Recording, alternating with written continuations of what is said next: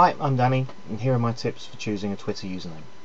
Now, there are several hundred million users of Twitter, so the chances are that some of them are going to have the same name as you. So you probably aren't going to be able to just use your normal name. So you may need to be creative and stick some numbers or some letters in there just to make it unique. I would suggest you keep it as simple as you can, so don't put lots of numbers in, lots of underscores and hyphens and so on. Remember, people are going to have to try and remember you and use that when they reply to you. Along the same lines, try not to have a username that is too long. If it's too long, obviously, one, people have to try and type that in to speak to you and reply to you. Two, your username will take up their 140 characters when they reply to you. So if you have a very long username, they're going to run out of space to reply to you. So here are a couple of examples. My username is Danny Nick.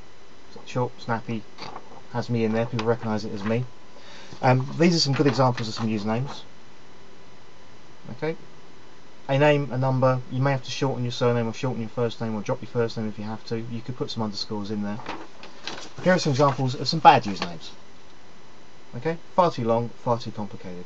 Try and have something that at least has your name in it so people can recognise you, but if you want to use a nickname or something like that, that'll be fine. But remember that your name has to be typed in by other people, so if it's far too complicated, they're not going to bother to talk to you.